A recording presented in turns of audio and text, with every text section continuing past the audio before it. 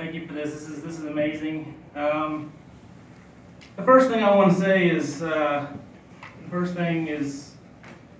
of this would be possible without the guidance and support and my Lord and Savior Jesus Christ. Amen.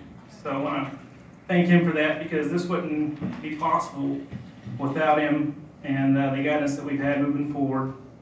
Everything happens for a reason.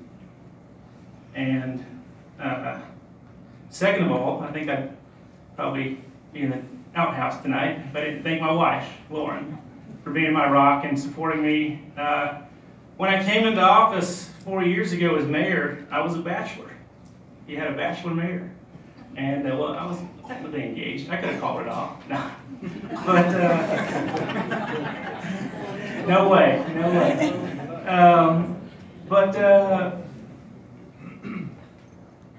I don't think we had a bachelor mayor since Cotton Byron, maybe Mayor Hartle.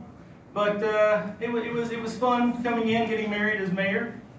And thank you, Mr. Jorgens, for your kind words. My time with the city officially began in 2012 as a city councilman. And I'll never forget my first council meeting. I'm sitting where Peggy Smith normally sits, and Guy Thompson comes up here and starts the meeting. And so I'm sitting down there, and Clayton White, the late Clayton White, goes, "Oh, here we go again." And he says, "Wes," he says, "you better get you a room in your house to store all this paper, because I don't know where you're going to stick it." He says, "You're going to collect it over the years." And he was right. And he invites the new people coming in, you're going to collect lots and lots of paper. But came in 2000, actually, Paul Kilmartin. Is Paul Kilmartin here? No, Glenn Hill. Paul Kilmartin is responsible for me getting involved in the city to begin with. Back about 2010, he came to me and asked me if I'd serve on the city's cemetery committee. And I did. And so I got my feet wet there. And then I ran for council in 2012 and won. And of course, mayor in 2014. Through Councilman Lowry, Ms. Lunsford, they've talked about the accomplishments. We've made a lot of progress.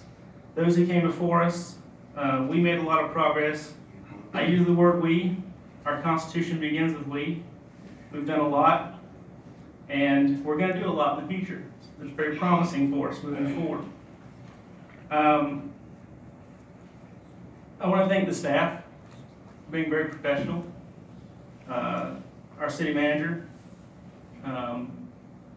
Mr. Jorgensen, even Brian Watkins, all the staff here, done a wonderful job. The council members, it's been a joy working with you, even the ones who aren't here or are no longer here. And a couple things to leave you, not to get too long-winded tonight, but a little history lesson for you. Here we go. You know, when George Washington left office after his second term, he put together a farewell address. And the two main points of his farewell address, he advised the nation. He said, to sum it up, number one, he warned the nation about the dangers of forming political factions, political parties. He thought political parties would divide the nation. And he was right. As soon as he walked out of the room, you had the Federalists and the Republicans splitting the room. Didn't listen to him there. And second of all, he warned the nation about the problems that could come from getting intertwined in international affairs. So I can say we listened to the founding father there as well. But with that said, I have a couple things. Number one, as I leave, I ask that this council and the oncoming council and mayor work as hard as they can to continue to preserve and protect our historic district.